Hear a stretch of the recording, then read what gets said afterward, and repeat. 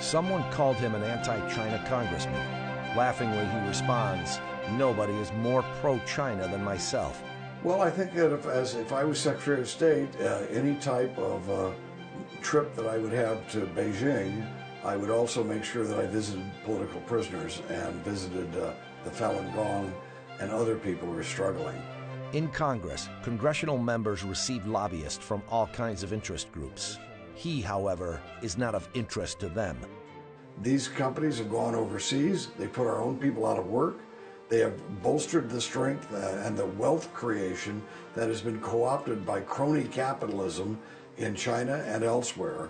And we must make sure that the people of the world know that this does not reflect what the American people are all about. He does not mince words that the United States should lead the world, even if it means the U.S. needs to fight alone. No, America should stand tall, and if it has to, stand alone in making sure that we mobilize the good people of the world against the evils of the world. Having served almost 3 decades in Congress, elected into office for 14 consecutive times, ranking top 24 of the 435 congressional members, he has never assumed any top position in Congress.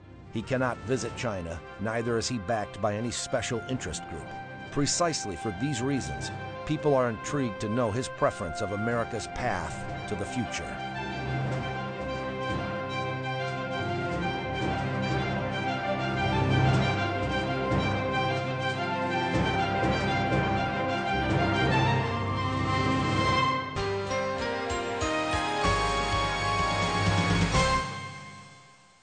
Congressional Representative Дэйной Rorabeiker was once a special assistant and speechwriter for President Reagan. He helped to formulate the Reagan Doctrine and worked for President Reagan for a total of 7 years.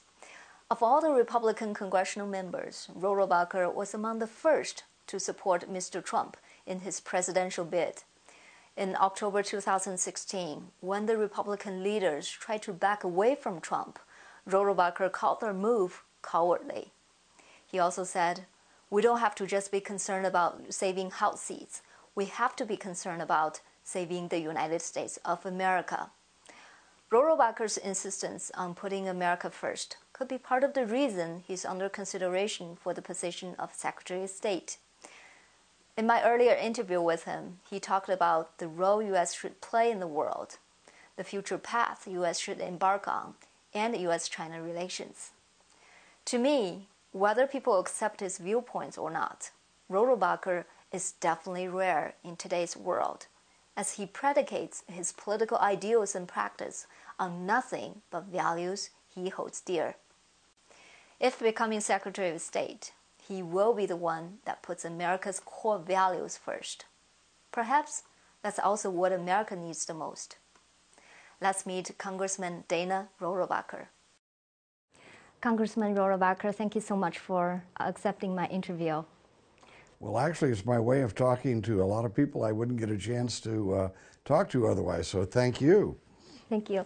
So my first question, the United States of America is the most powerful country on this planet. We call it free world. But different administrations have interpreted this role differently. During the Obama administration, the role is interpreted more like working with international communities and leading from behind. So my question is, how do you perceive the role of America in this world? Well, first and foremost, America has to be an example to others of a country that stands for principles and freedom and things that relate directly to ordinary people and their lives throughout the world in a positive way. And we should not be on the side of every gangster and dictator, and we should not keep quiet when gangsters and dictators throughout the world are oppressing and murdering their own people. So what should America be all about? And yes, Obama wanted to lead from behind. He wanted to be part of international organizations. No, America should stand tall, and if it has to, stand alone in making sure that we mobilize the good people of the world against the evils of the world. So you said America should be the example. Do you think America should still lead? And if so, how should America lead? Well, for example, when we should set standards of what we consider to be acceptable behavior on the part of another government towards its own people. And that doesn't mean we should be overthrowing that government. We've, unfortunately, there's too many people who are interventionists and want America to intervene everywhere in the world. But what we must do is make sure that we are projecting our support, projecting in a sense where we are backing people, although we are not personally going to send our troops in to do the job for local people. We have to make sure that when people in Iran, for example, or in China or elsewhere who are suffering under oppressive regimes, no, we can't go in and do the job for them. But those people need to know, and their oppressors need to know, the American people side with those people who want a freer society and a more peaceful world. That's very easy when those leaders seek our leadership to some way sanction them, give them some sort of acceptance. We should not be doing that. And we should make sure that if we're meeting with the president of China or one of the mullah regimes, people in Iran, that at the end of that meeting that the world knows that we read them the riot act about human rights in their country. You talked about China. I remember in one of your speeches, you said the big American enterprises do not represent the fundamental American values anymore. And we see probably the same big enterprises from America. They are the big players in the engagement policy with China. Right. Decades later, China is not becoming freer or more democratic. And the way we see this money poured into China has made China developed, but in a way that it has influence over America. So in a bad way, probably. So my question is, why do you think the engagement policy failed? Well, we have to make sure that we that our big major corporations do not present themselves as representing the interests of the American people. No, our big corporations and the bosses that run those corporations represent their own interests. And it is not up to the United States government to protect them if they invest in foreign countries, especially in dictatorships. And these companies have gone overseas. They put our own people out of work. They have bolstered the strength and the wealth creation that has been co-opted by crony capitalism in China and elsewhere. And we must make sure that the people of the world know that this does not reflect what the American people are all about. This reflects the special interest of these particular businessmen who, by the way, are betraying their own working people here by investing in a way in China that provides the clique that runs China the power, and then the corporate heads make some money, and the people who are losing, the people of China themselves who now are under even more oppressive regime, and working people in the United States who are out of work. You have been advocating human rights a lot. So why do China's human rights issue related to the national interest of America? Human rights isn't always the top priority in some areas because you do have chaos and confusion going on in some countries that are fighting radical Islam right now, for example, and there's been crackdowns and people are fighting and killing one another. You can't judge it only based at that moment on what the human rights are at that moment. But what is their long-term goal in those countries? Is it to build a freer society where people are free to worship God as they see fit? Is it to build a society in which is more democratic and open and permitting people to criticize or to accept the government policies or to reject those policies? That is what, if they're building for that, even though there's a violation of human rights in the meantime, well, we can understand that during a chaotic thing. But in China, for example, what you've got is a suppression, a major suppression of human rights in order to support a crony capitalist clique who have made their own deals with our own crony capitalists in the United States. And why is it in our interest not to permit that to happen? Why should we be promoting human rights for all of the Chinese people rather than just those in the crony capitalist clique who are making deals with our crony capitalists? Because we know and we can chart that democratic societies are far less likely to try to create conflict with other countries and to make outlandish demands on other countries than are dictatorships. And if you have a dictatorship like you do in China, it is much more likely that those dictators will make, for example, territorial claims that might end up in a war, or to do things, for example, like creating islands out in the middle of the South China Sea out of reefs, and then telling the world nobody can go in these territorial waters because this is now an island that's Chinese.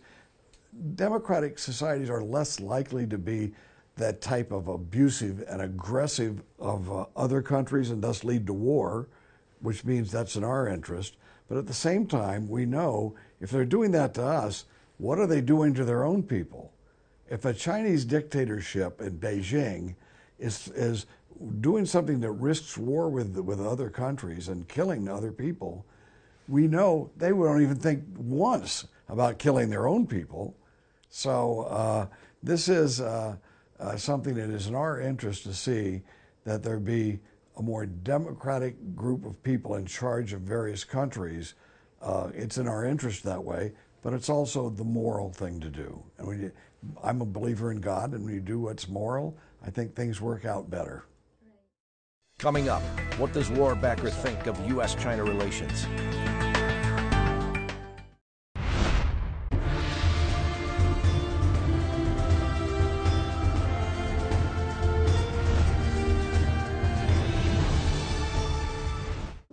Talking about U.S. and China relations, it's probably the most important bilateral relations in this world in the decades ahead. So when you look at this relationship between these two countries, do you see it's about trade and an economy, essentially, or is it about national security? And I think that we have got to quit separating national security from economy, because what we have done in the last 30 years with China, and 40 years actually, we have built an economy and an economic structure that created more and more and more wealth, but the wealth was then controlled by a tiny clique of people. And that's why you have Chinese people from your government all over the world bribing other governments, buying up minerals and things such as this, while your own people are suffering and still living in abject poverty and don't have the health care and don't have the education and don't have the actual benefits of a modern society.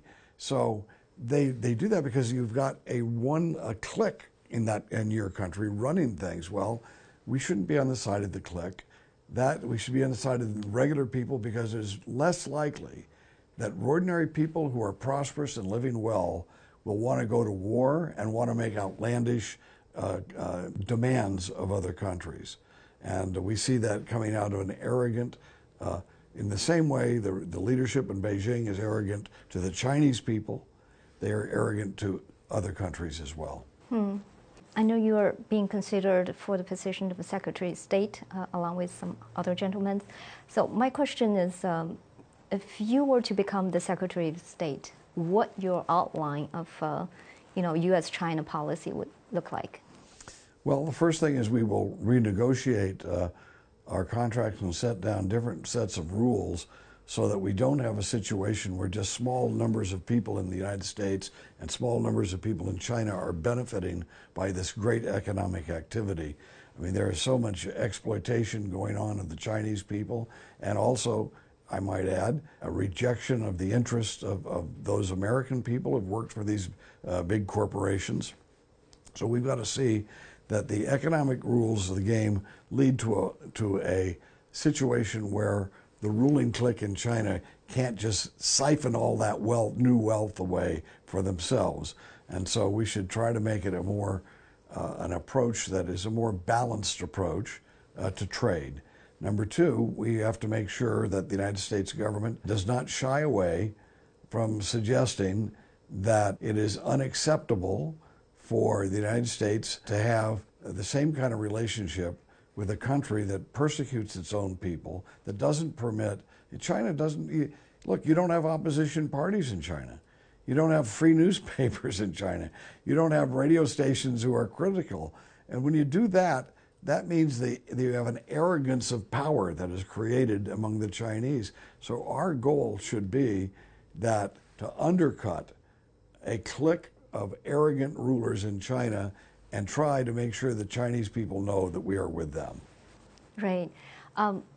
Talking about some specific issues of human rights in China, you've been advocating the stop organ harvesting effort. So if you were become the Secretary of State, what exactly will you do? What effort will you make to help to stop that? Well, if I was Secretary of State, I would, one of the first things you could bet that I will be doing in terms of China is to make sure that we cut off any trade in organs that could in any way have been taken from prisoners or people involuntarily in China. There is easy ways to ensure.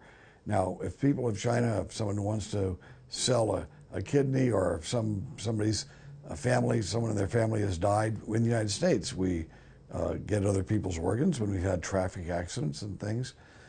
You know, we have to make sure that the use of someone's organs and that God has given them is totally voluntary and is something that is not being done as a malicious, ugly act of theft or brutality against a prisoner.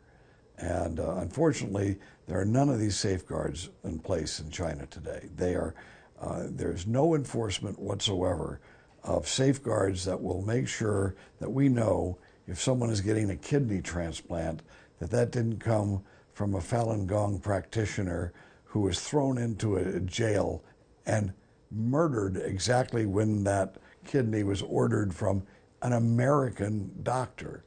Well, we have to stop that, and that would certainly be high on my priority list. Mm-hmm. If you were to become the Secretary of State, what would be the biggest thing that you do differently from other candidates?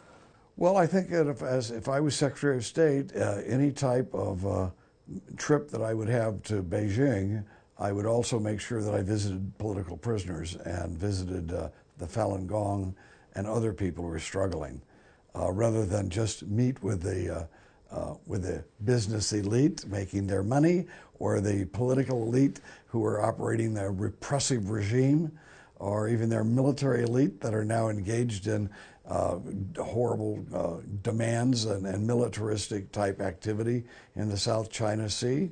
So no, if our Secretary of State, and as Secretary, should be more than that, and if I was Secretary of State, you could count on me going directly to the people of the country as well as an oppressive government. And if the government didn't want us to do that, I wouldn't go. Coming up, Rorabeiker thinks the world would be a different place if Ronald Reagan was president over the past few decades.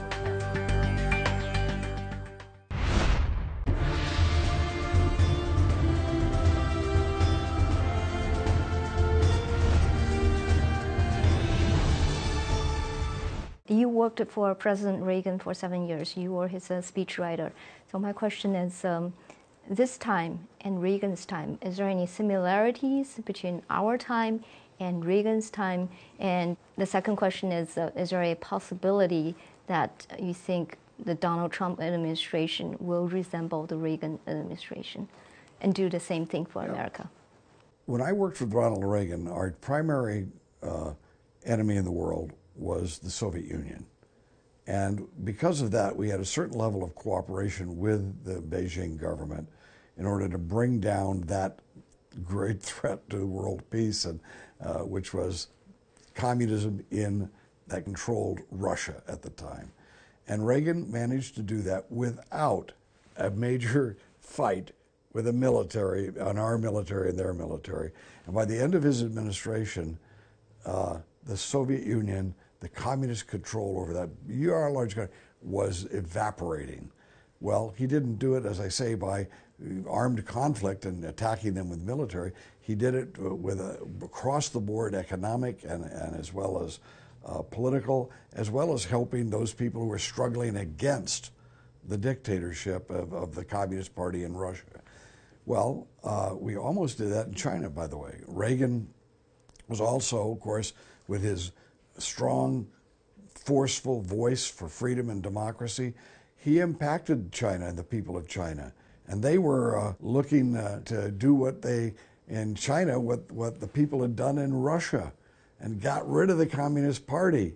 And it looked like we were going to succeed, and the people poured into Tiananmen Square. Unfortunately, Ronald Reagan was not president at that time. Had Ronald Reagan been president when Tiananmen Square happened, the communist bosses would never have sent the troops in to slaughter the democracy movement in Tiananmen Square. And why? Not because Reagan said, we're going to attack you with the military, but Reagan would have picked up the phone to those gangsters in Beijing and told them, if you murder the democracy movement in Tiananmen Square, all the deals, the open markets, the transfers of wealth and the banking systems and all of the investments that are being made are over. It's done. We're not going to build up a great strength in a country that murders its entire democracy movement, so don't do it. But you know what? Ronald Reagan wasn't president then. And Herbert Walker Bush was a far different president. And those of us who worked with Reagan understand that. So that phone call was never made. And so China remained under the heel of a Communist Party dictatorship that is nothing more than a corrupt little gang of gangsters, crony capitalists who are lining their own pockets and are repressing the people of that country. Right. You're mentioning of the Tiananmen movement make me think of the Falun Gong movement. You know, during this past 2 decades, America went through a few administrations, the Bush administration and the Obama administration. The Bush administration, I think, mentioned Falun Gong to the Chinese leader once. The Obama administration never did anything. So I was wondering, if President Reagan was the president in those 2 decades, what will happen to the persecution of Falun Gong? Do you think the organ harvesting, forced organ harvesting will happen? Well, once the Soviet Union and the Communist Party of the Soviet Union had fallen, you can bet that the primary enemy and our primary goal in the world was no longer just bringing down that threat to the world. The control by the Communist Party of the Soviet Union was a threat to the entire world. They were financing communist movements everywhere, trying to overthrow democratic governments. Well, once that was over, well, we would have, I think Ronald Reagan, had he been continued to be president, would have, we would have had that would have shifted to Beijing, and it would have been a very short period of time, because only shortly after that, we had the great moment, a chance for democracy at Tiananmen Square. And President Bush blew it because he didn't believe in those things like Ronald Reagan believed in them. He just thought being president was just doing his job daily and getting up and making decisions of that day and making little deals with whoever he needed to make deals with, and then going to bed at night. Ronald Reagan captured the vision of America and the vision of a greater world that filled with people who respected other people's rights, enterprise, stability and peace and democracy, not just Americans, but a world like that, but not based on some United Nations or organized structure, but instead on the fact that the President of the United States, here again, leading the way, talking to the people of the world, making sure that we are united together, not by structure, but by heart and soul. Right. So you think the situation will be different under President Reagan? Well, the persecution of Falun Gong. President Trump, if he wants me as his Secretary of State, will understand that I believe that we should not be intervening in other countries and trying to occupy them and send military engagements everywhere. That type of intervention is wrong, but that we should be actively supporting at least letting people know that we are encouraging people who hold our values in these various countries to have reforms and to make sure we vocalize that to the leaders of these countries who are less than democratic, or in fact who are gangsters and dictators. Right. Great. Congressman Rohrabacher, do you have anything else to add? Let me just say this.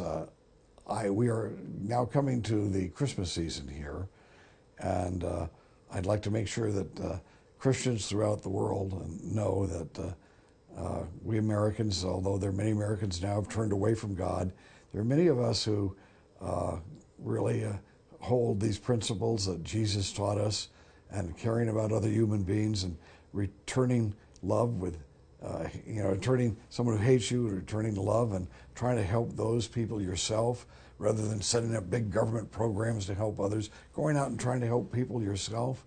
The Americans still have this spirit here, and that ties us to people throughout the world who worship God, and the Christians as well as the non-Christians who are worshiping God in this season.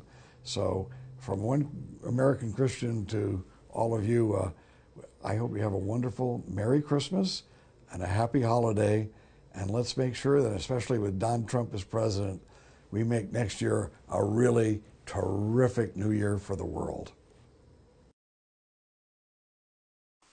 When President Reagan was elected, the U.S. was amidst a global crisis and was burdened at home with heavy debt, bureaucracy, high unemployment, and high inflation. Most importantly, the Americans were losing their characteristic optimism. The challenge Mr. Trump faces today is not entirely the same, but the loss of heart among Americans resemble what was happening during the Reagan era. America is at a crossroad. Which path it will take, and whether the U.S. can regain its faith that tomorrow is going to be better than today, is a question posed not only to people like Дэйной Rorabeiker, but to each and every one of us. Zooming in will continue to report on the world after the 2016 U.S. election. Thank you for watching. See you next week.